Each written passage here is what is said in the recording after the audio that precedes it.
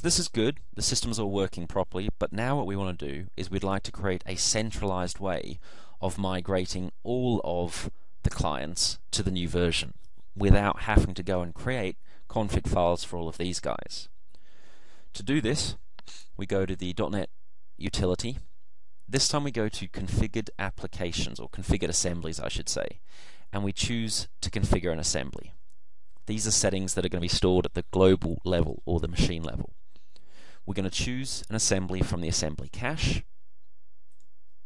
and we're going to find our library, and we're going to find the first version, version 0, the original version. We're going to select it, press finish, go to the binding policy, and once again do exactly the same as before.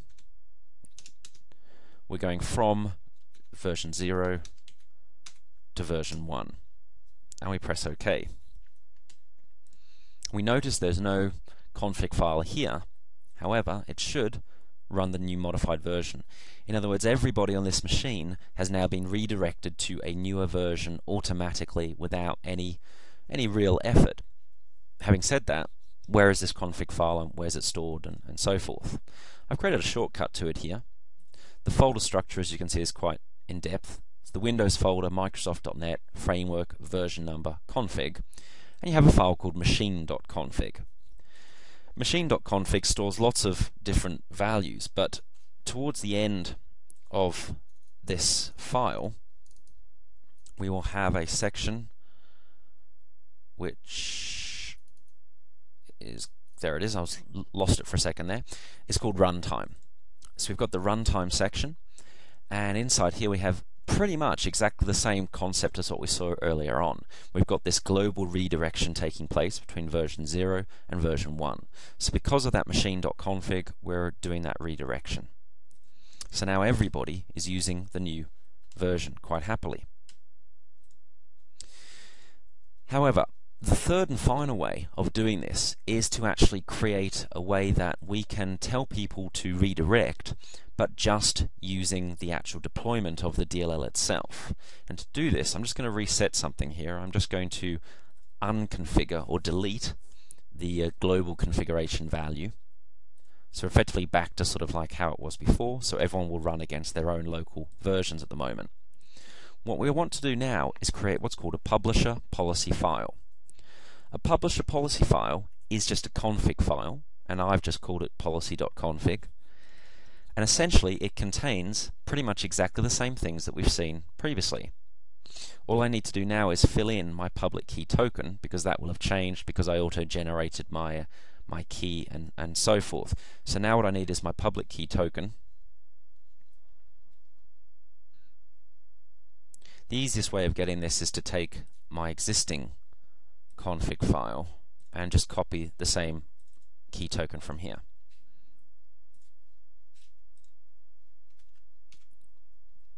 We save that. Now what we need to do is something slightly interesting. We need to go and generate an assembly that just contains our config file. To do this, we use the assembly linker command. The assembly linker command has a link switch that allows us to give it the actual config file, and we have to generate a file name out from this, an assembly. Now this name is quite important. It must start with the word policy dot original major version number, which in this case is 1.0. So these are the first two digits from your the first two parts from your 4-part version number. And then we have to have the same name as the actual DLL itself. So because our DLL is called library.dll, it must be called policy.1.0.library.dll. Key file, we must give this assembly the same strong name key as the actual library's strong name key. So we're going to take that value, and we're now going to attempt to run that in the .NET command prompt.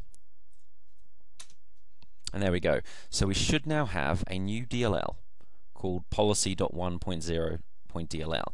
And there is no code in this. This is just, effectively what it's going to do is redirect people to use that new version. Because remember, at the moment, this guy is using his original version he was built against. So now what we want to do is we've got to take this DLL and we've got to put him in the GAC as well.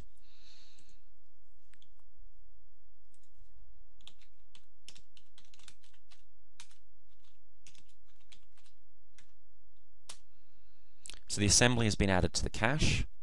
It will show up inside the assembly cache under the word policy.